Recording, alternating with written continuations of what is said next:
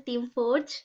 We Team Forge consist of Deblina Chakravarti, Ranjit Behra, Devan Sahu, Akanksha Sahu, Ravikant Kumar, Aslesha Shukla, and Aditi Ray.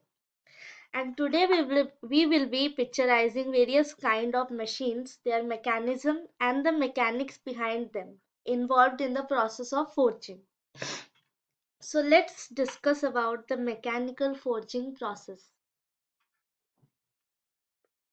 The mechanical forging presses incorporate a ram that moves in the vertical direction to exert a squeezing action on the workpiece. These presses can perform all the functions as the traditional hammering forging method and can also forge some alloys of moderate ductility, as these alloys may shatter under the fast impact of the hammer die in the hammer forging method. These machines are driven by the motor and are controlled by an air clutch. They are very best suited for low profile forging and usually consist of knockout pins which automatically eject the forged product from the die, hence allowing both the die and the forging to be designed with less draft allowance, which in turn reduces the weight and further the machining.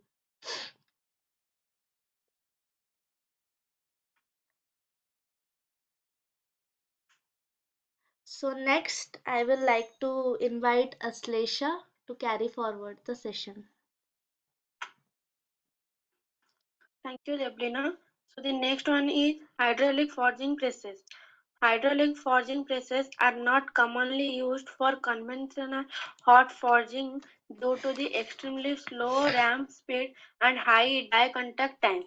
They are, however, used extremely in open die forging applications and also for very large tonnage applications, primarily to forge materials other than steel. These machines are ideal for isothermal forging applications because of their slow fusing operation. The largest of these machines is rated at 50,000 tons with a die area of 50 feet by 32 feet. Generally, a water hydraulic system is used to drive these machines. Die contact time of the various types of equipment is of interest to the forger. For the longer the contact time, the lower die life tends to be. This is due to the both of the loss of heat in the workpiece and the possible elevation of the die temperature above its design specifications. The contact times vary for the amount of deformation in particular forging operation. The heavier the deformation, the longer the contact time. Next, over to the Aditi. So now we are going to discuss about screw press. The screw press uses a friction, gear, electric or hydraulic drive to accelerate the flywheel and screw assembly to convert angular kinetic energy to a linear energy available in the ram. In friction drive machine, vertical mounted drive wheel are rotated continuously. To make a downstroke, the drive wheel are shifted to enable one wheel to engage the main flywheel and accelerate the ram down. When the energy is completely used up to a stroke is made, the flywheel screw and ram come to a stop. The drive wheel are then shifted to allow the flywheel to reserve and return the ram to the top.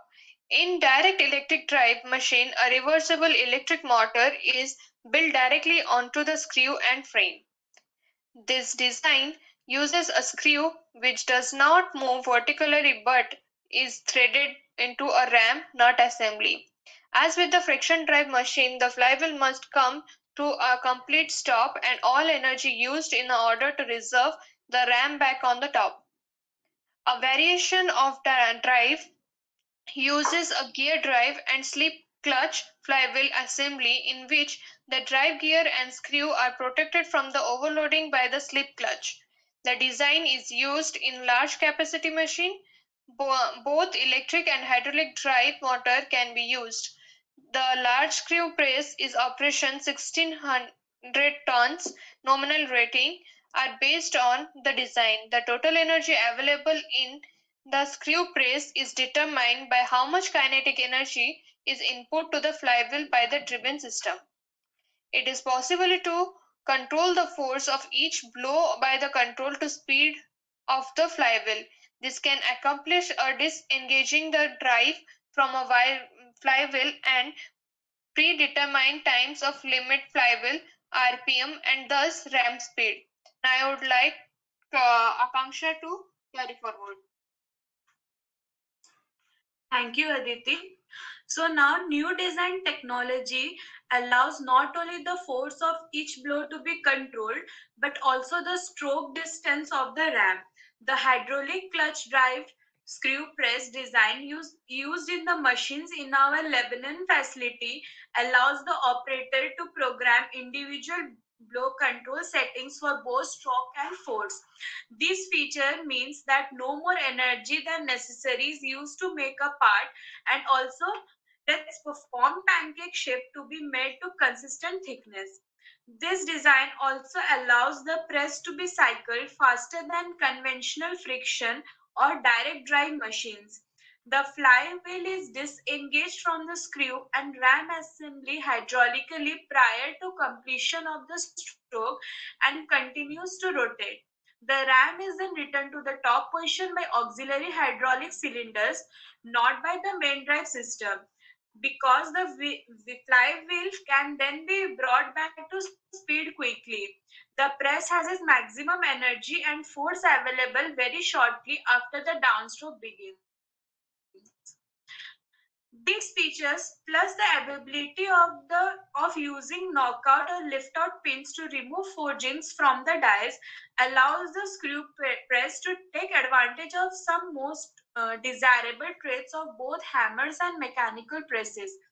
These include low die contact time, consistent and repeatable blow force, reduced draft angles to limit waste material, and easier die settings. Now over to Ranjit. Thank you, Akansha. Now, offsetter. Offset forging, sometimes called heading, is performed on a horizontal forging machine called an offset.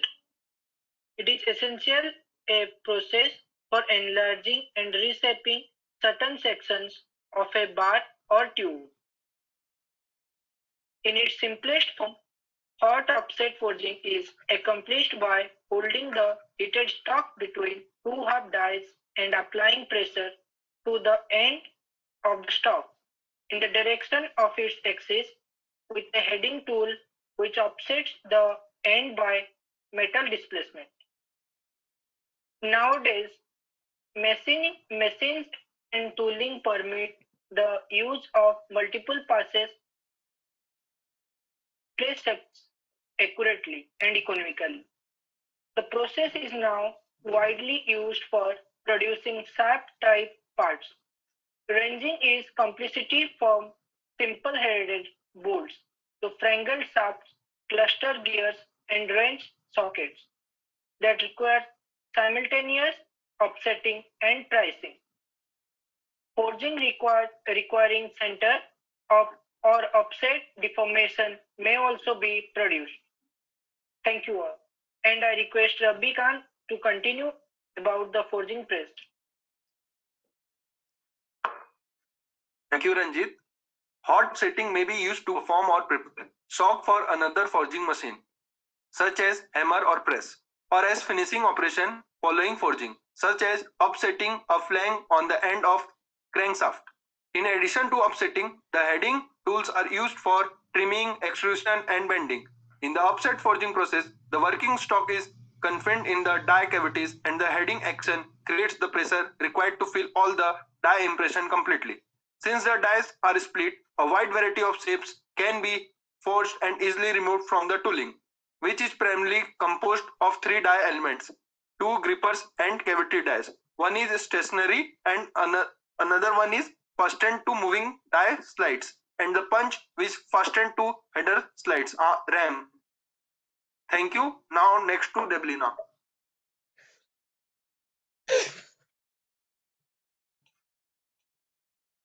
Okay, so this is my part actually.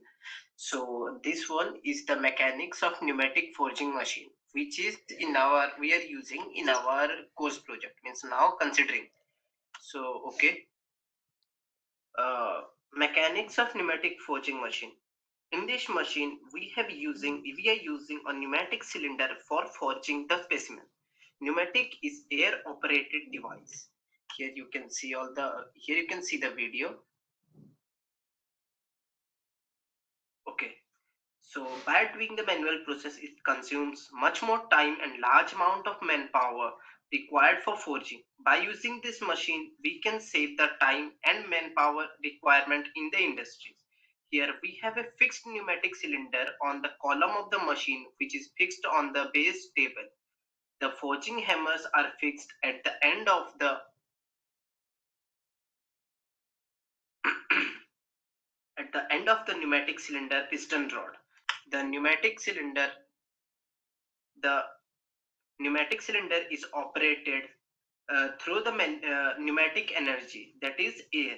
The air stored in the compressor and is compressed air is passed to the pneumatic cylinder with the help of the solenoid valve. The solenoid valve are operated through the control unit. The air enters on part 1 in the pneumatic cylinder to move the forging hammer in downward direction. After the forging operation takes place, After the forging operation takes place, the forging hammer will move in upward direction. Then, while the hammer moves in the upward direction, the part 1 will release the air and will be forced onto the port number 2. The two directions are controlled by the control unit. During the movement of the forging hammer, the forged specimen to make it to the required shape and size. After the required number of strokes completed, then the forging process is stopped with the help of again the control unit. So this is the working procedure and mechanics of pneumatic forging machine which we are considering in our course project. So thank you all for our presentation.